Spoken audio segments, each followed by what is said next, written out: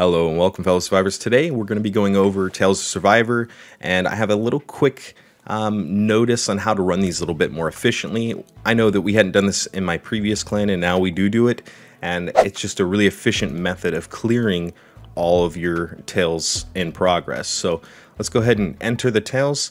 And something to note here is our leaders have put little signals on where to go next, because this helps all your members direct the flow of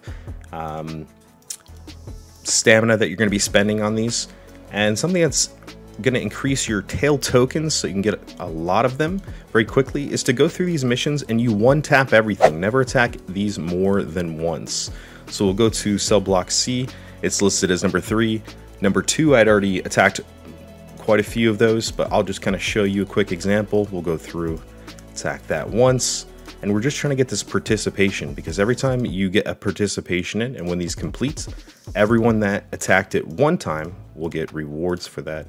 So we're just assigning these very quickly. Those are the maximum recommended survivors. Go through and we'll attack each of these other missions.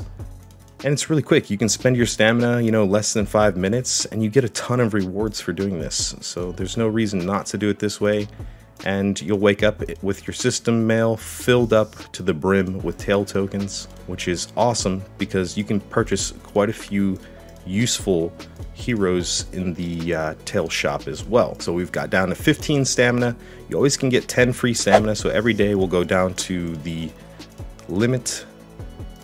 We'll hit 0, and once we've hit 0, so I've participated in all the attacks, I've garrisoned up some training units, and now we can send out our formations to be assigned to these.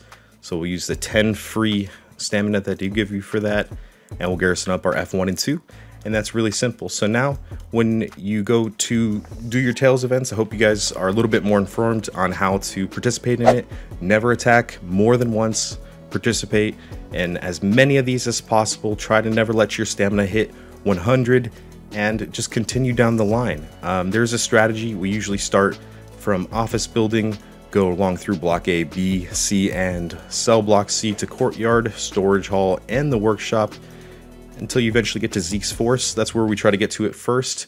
But with a very active clan, you can achieve this very easily, and your main goal is to just kind of follow the commands that your leaders give you and knock out all those participation rewards, because we're all going to benefit from that and collect a lot of rewards from that as well. So that's going to be it for this video. I hope you guys enjoyed that. Make sure you like, comment, subscribe, and join our Discord. You can find the link below in the description. Thank you so much, guys. Have a wonderful day. Peace.